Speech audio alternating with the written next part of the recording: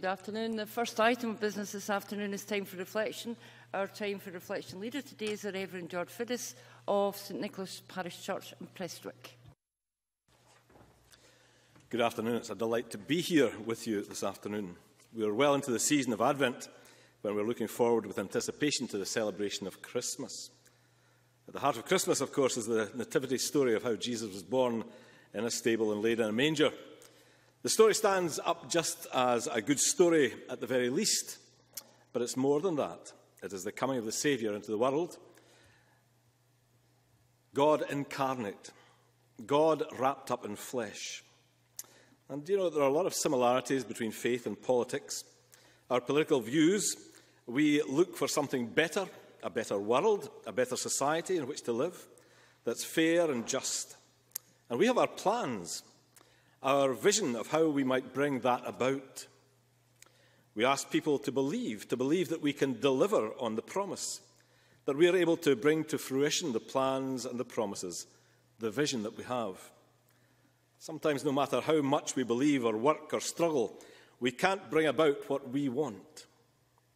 In Jesus Christ, we have the promise of God being fulfilled. The promise, of course, was that God would send a deliverer, a saviour, a redeemer, who would deliver his people. For all that's been the 2,000 years since the coming of Jesus into our world, there doesn't have to seem to be a great improvement in things. Our world has changed. Our morality is based on the Judeo-Christian tradition. And things move on, and our society is different. There's a story told of two friends. One was a pastor and one was a manufacturer of soap.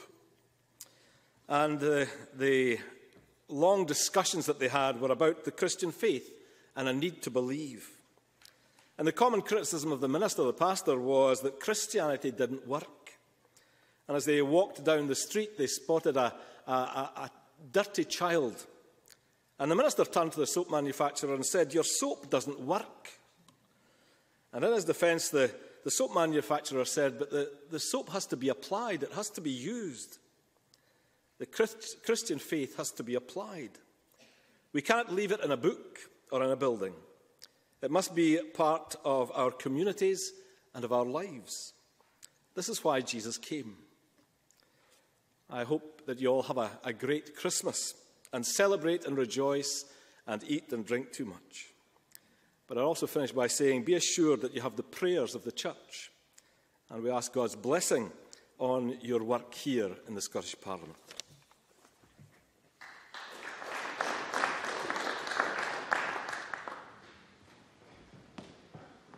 Thank you. The next item of business is consideration of